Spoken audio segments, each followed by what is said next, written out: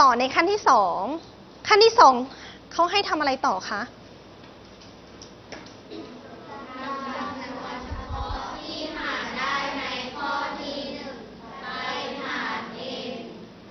ใช่ไหมคะ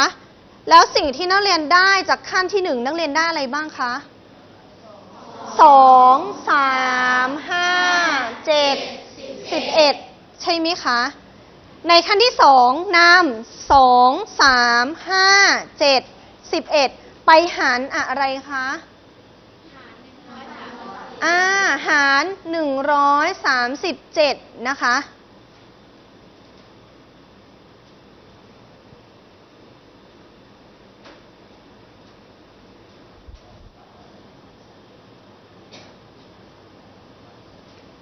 คำถามต่อไปครูถามว่าจำนวน2 3 5 7 11มีจำนวนใดไหมคะที่หาร137สามารถหารได้ลงตัวมีไหมคะ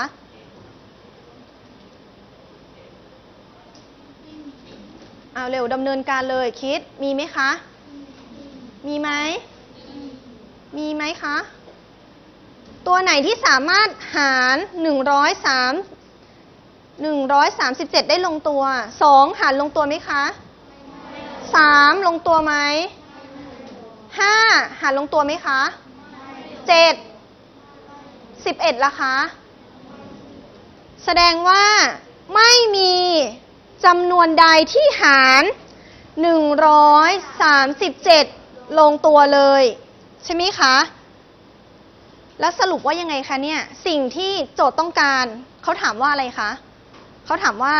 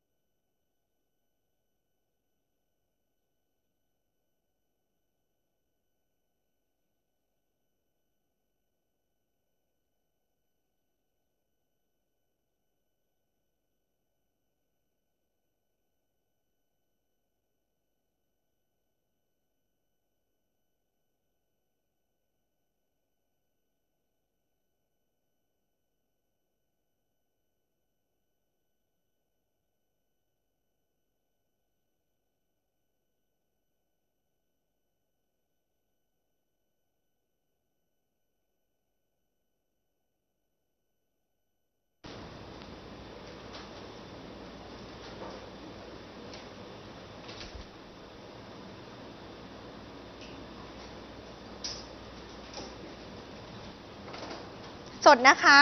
ครูจะไม่ขึ้นเป็นตัวหนังสือนะคะเริ่มนะนี่คือการบ้านย่อยจงตรวจสอบว่าจำนวนนับต่อไปนี้เป็นจำนวนเฉพาะหรือไม่นะคะข้อที่1จงตรวจสอบว่าจำนวนนับต่อไปนี้เป็นจำนวนเฉพาะหรือไม่ข้อที่1175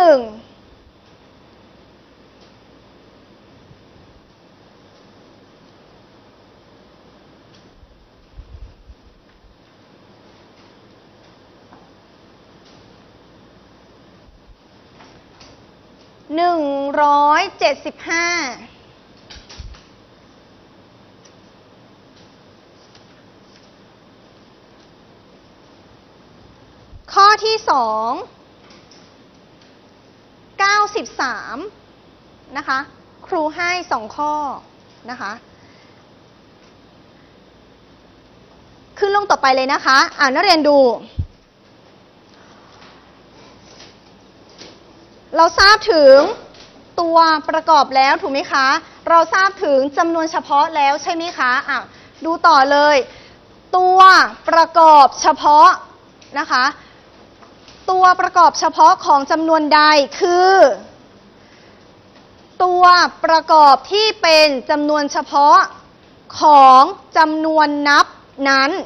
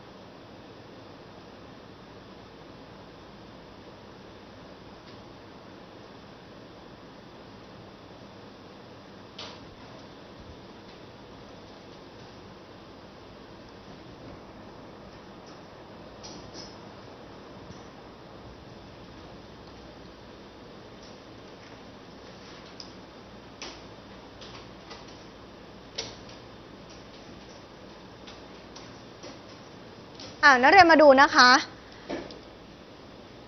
ครูต้องการทราบว่าตัวประกอบทั้งหมดของ36ได้แก่อะไรบ้าง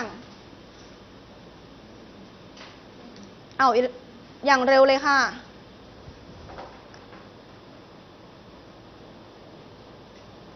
ได้แก่อะไรบ้างคะเอาเร็วเริ่มต้นเราก็เริ่มที่ตัวประกอบทั้งหมดถูกไหมคะใช่ไหมครูถาม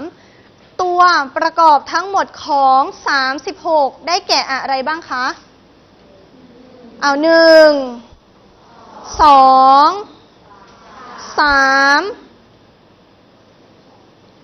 3 แล้วอะไรต่อคะ4ได้ไหมคะ4ได้ไหมคะ4อะไรต่อคะ6ต่อเลยค่ะ8ได้ด้วยเหรอคะได้ไหมคะ8ได้ไหมต่อเลย9ได้ไหมคะได้ไหมคะ9อะไรต่อคะ12อะไรต่อ10อะไรคะ12แล้วอะไรต่อเอาเร็ว18และอะไรคะ36นักเรียนดูนะคะตรงนี้ก็คือตัวประกอบทั้งหมดของ36ใช่ไหมคะนักเรียนดูต่อนะตัวประกอบของ36ที่เป็นจำนวนเฉพาะคืออะไรคะได้แก่อะไร2 3ถูกไหมเรียก2และ3ว่าตัวประกอบเฉพาะของ36นะคะ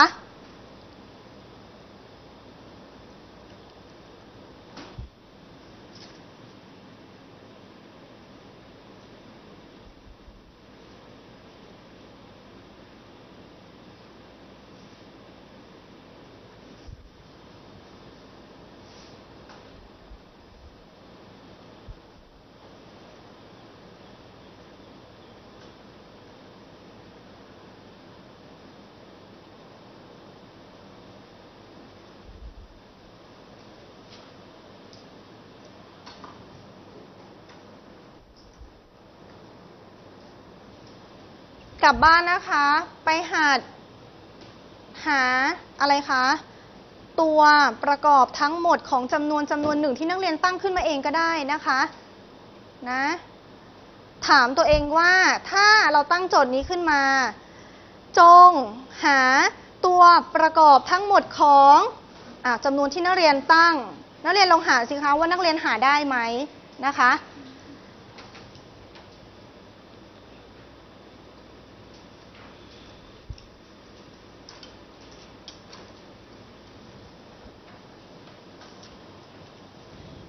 ผ่านไหมคะหัวข้อต่อไปนักเรียนดูการแยกตัวประกอบของจำนวนนับ